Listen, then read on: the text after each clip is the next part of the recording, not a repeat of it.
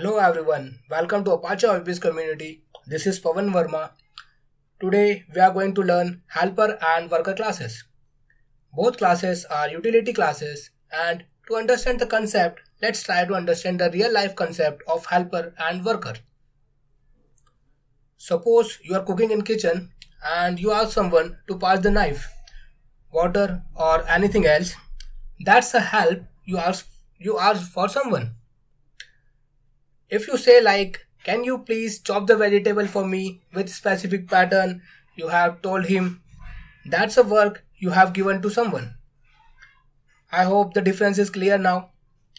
In the similar pattern, OFBiz has implemented these classes. First, have a look at helper classes. As I explained, in the real world, helper is an entity which is used to assist in providing some functionality. Helper class is implemented in the same pattern, helps in assisting program by providing reusable methods, helps in managing redundant code used for performing CRUD operations. There are two types of helper class.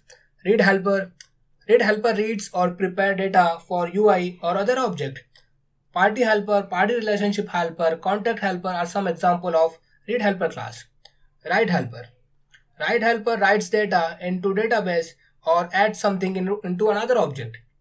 Order change helper, shopping cart helper are the example of write helper. Let's have a look at worker class. In the real world, worker is an entity that performs or executes specific tasks as per the needs.